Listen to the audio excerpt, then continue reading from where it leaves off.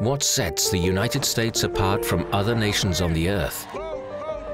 Is it the concentration of wealth, or the prevalence of poverty, the peace and quiet, or the violence? Perhaps it's all of the above. However, there is something more.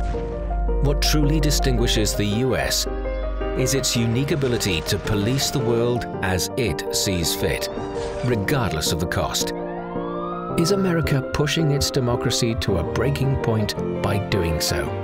In this new series from CGTN, we delve into some of America's long-standing issues and their impact on the world.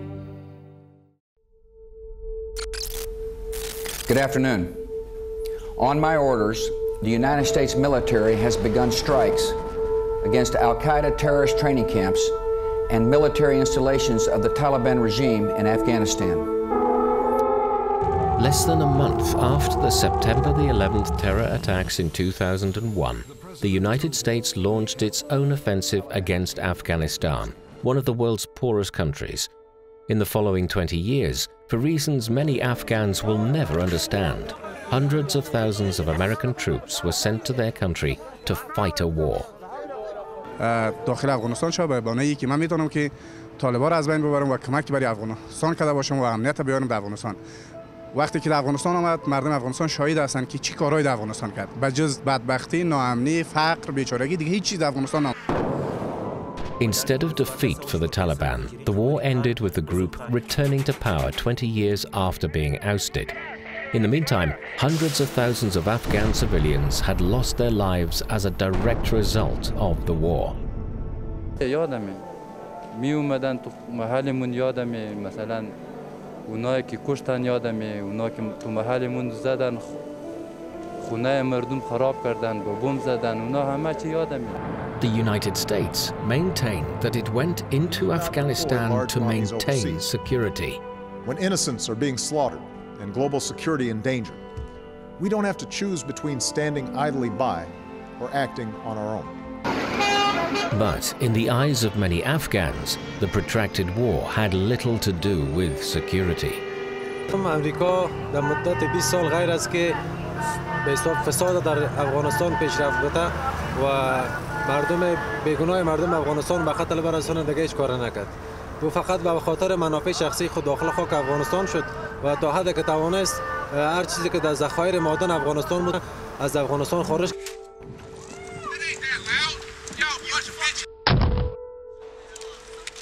آزمودن خطاست. امریکا 20 سال ثابت ساخته.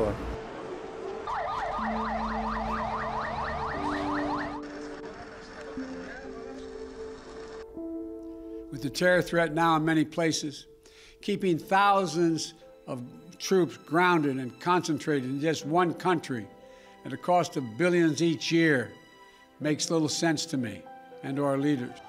As the war finally reached its conclusion, the world watched in real time the chaotic retreat of American troops from Kabul. While they were airlifted back to their comfortable houses in the US, countless Afghans would never see their homes again. The United Nations estimates that at least 3.5 million Afghans have been internally displaced and another 2.6 million have fled overseas. My husband and 2 kids, my family, February 2016 we left Afghanistan. Especially this way that we came, it was very dangerous. You know, without any reason, nobody left their own country. And when you leave your home, your job, your country, it's very difficult. Exactly. Afghanistan is just one of many countries targeted by the US over the decades in its never-ending global wars. Iraq is another. What we're giving you are facts and conclusions based on solid intelligence. We know they have weapons of mass destruction. We know they have active programs.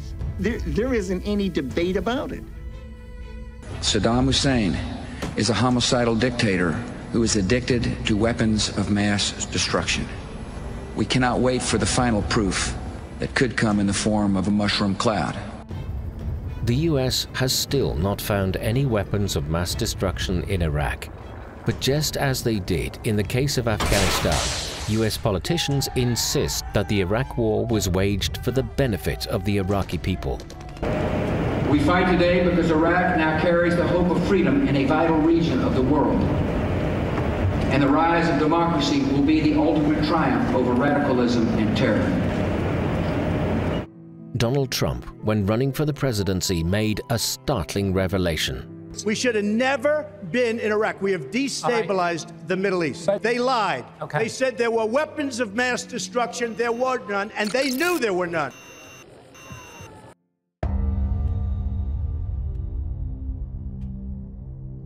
في تقدير أن الولايات المتحدة دخلت العراق ليس كما تتحدث عن تغيير إيجاد نظام ديمقراطي بقدر ما هي تعزيز لنظرية الهيمنة على منطقة الشرق الأوسط، والعراق يعد العقدة الاستراتيجية المهمة في هذه المعادلة، لذلك هي جاءت لمعالجة مثل هكذا الثغرة.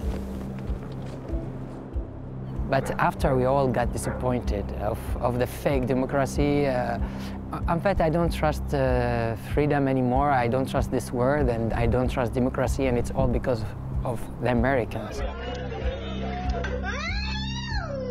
Just as had happened in Afghanistan, millions of Iraqi civilians were forced to flee their homeland and become refugees.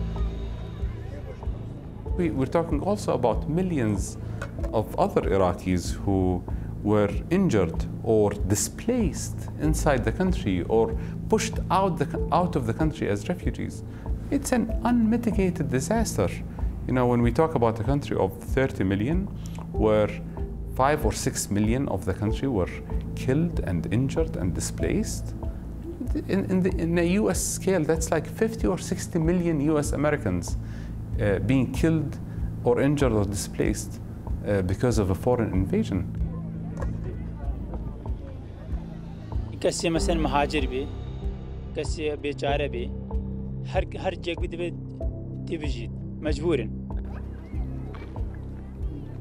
خرابه وروشوان قالك بيسا وهون بجافي خد بينن توسا وافنين حمامنين توالتنين مندال بخودي هافتيت بيني حالي وان هموت رزيلن بس بري خو بدي وجهي وان البر.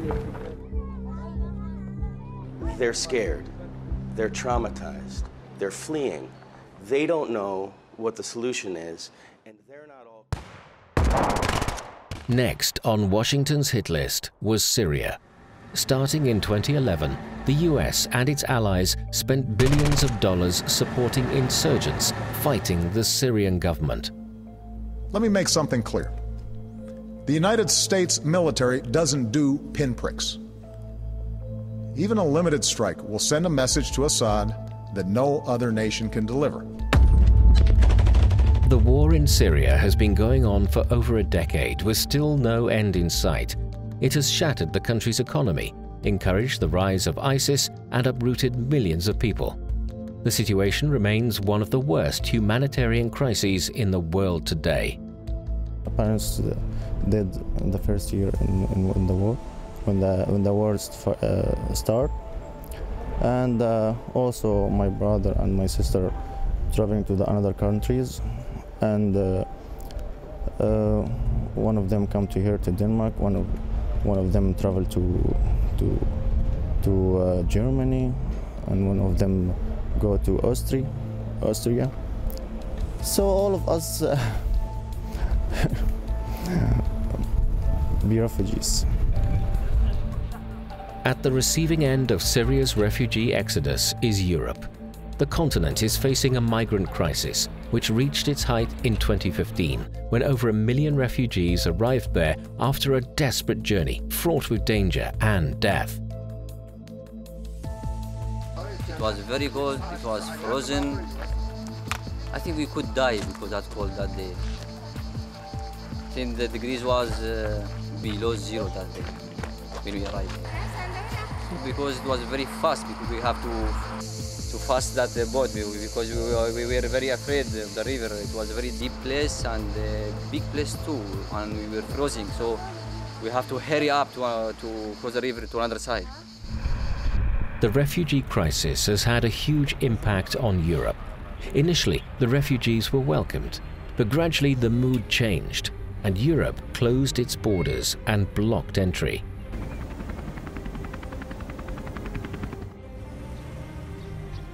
Can you imagine that when you sleep in your farm, in your house with your family, and one big group, usually male groups, broke into your house by night? They want to charge their smartphones to call the human traffickers, human smugglers, or they start to eat your food in your kitchen by night. Можно понять европейцев, тех же немцев или кого-то, французов, которые живут спокойно, все улажено, и вдруг приходят люди, которых надо обеспечить всем, и которых еще нас говорят, не ходите в джинсах, не ходите в мини-юбках, они раздражают наши регионы. Слушайте, они жили тут, вот как они живут, так они живут. Это вам может что-то не нравится там, у них есть свое понимание свободы, тоже сексуальной свободы, оно не совпадает с вашим исламским мышлением, но они же навязаны, они агрессивные приходят.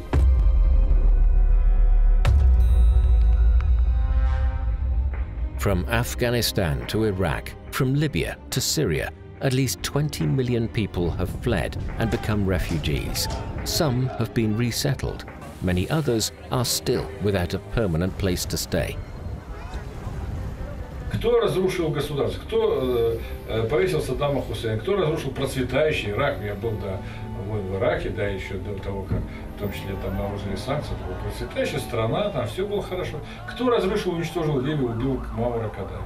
Кто развязал войну в Сирии? Соединенные Штаты и их союзников. В Сирии тоже Соединенные Штаты и Турция. Американцы виноваты, европейцы, они их поддерживали, ля-ля-ля. Вот теперь вы и расхлебываете. До Америки, как я уже сказал, далеко они не доплывут, а вот до вас они добрались. Flanked by ocean on both sides, the United States is largely immune to refugee crises. Former President Donald Trump was not shy about addressing the issue. The United States will not be a migrant camp, and it will not be a refugee holding facility. It won't be. You look at what's happening in Europe, you look at what's happening in other places, we can't allow that to happen to the United States, not on my watch. Over the past 2 decades, the US has accepted around 200,000 refugees from Afghanistan, Iraq and Syria. But this is merely 1/100th of the number of people displaced in 3 countries that it destroyed. If the United States has largely avoided an influx of refugees from the east, it has not done so well in fending off those flooding across its southern borders. Porque es duro, le roban todo en el camino, pasa hambre, de todo. From 2018 to 2021, on average, around 400,000 people a year fled the Northern Triangle region of Central America to escape the economic hardship and gang violence plaguing their own countries, El Salvador, Honduras, and Nicaragua. Their destination was the United States, which for many years had condemned their home countries to dire hardship through a policy of economic imperialism. However, what often awaited these refugees was another form of misery.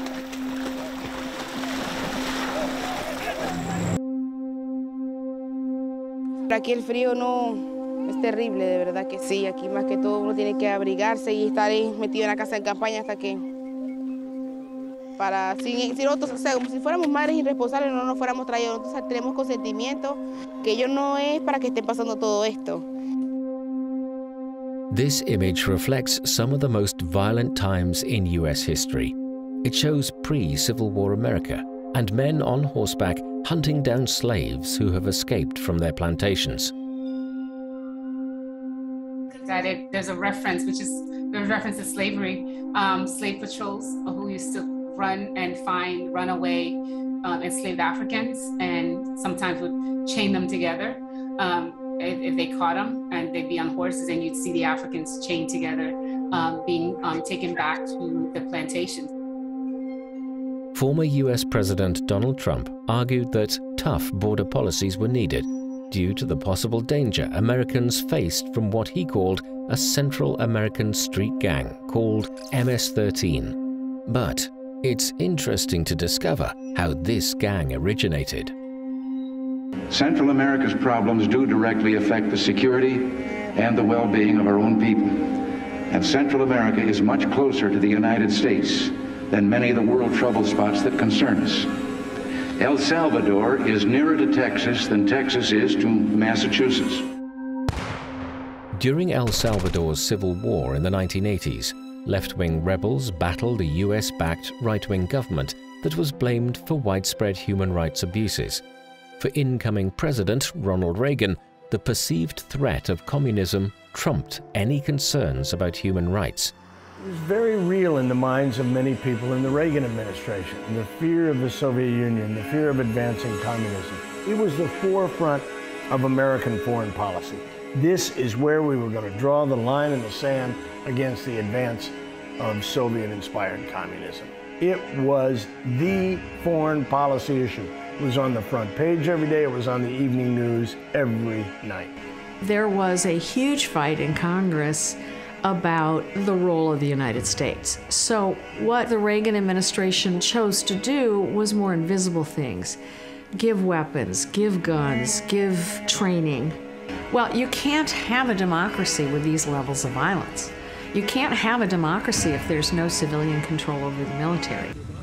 Fueled by billions of dollars in US military and economic aid, the war in El Salvador ground on. As the smallest country in Central America descended into a hell of violence, more and more refugees found their way to the US. That's when MS-13 was born. As American Congresswoman Alexandria Ocasio-Cortez has tweeted, the US spent decades contributing to regime change and destabilization in Latin America. We can't help set someone's house on fire and then blame them for fleeing. Ironically, the refugee crises it caused are now destabilizing the US itself. Many Americans are beginning to complain, much like their European counterparts, about rising crime that's creating greater political and social instability. On Christmas night 2022, 3 buses carrying Venezuelan migrants were driven from Texas to the home of Vice President Kamala Harris.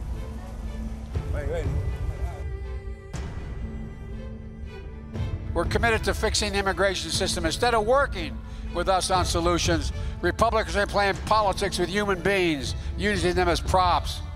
What they're doing is simply wrong. It's un-American. It's reckless. All those people in D.C. and New York were beating their chests when Trump was president, saying they were so proud to be sanctuary jurisdictions, saying how bad it was to have a secure border. The minute even a small fraction of what those border towns deal with every day is brought to their front door, they all of a sudden go berserk, and they're so upset that this is happening. And it just shows you, their virtue signaling is a fraud. Along with widespread drug addiction, gun violence, and a widening income gap, the immigrant crisis has become yet another issue causing deepening divisions within US society. Instead of just sending the migrants away, shouldn't the US pause for a moment, examine the roots of the crisis, and reflect on who caused it in the first place?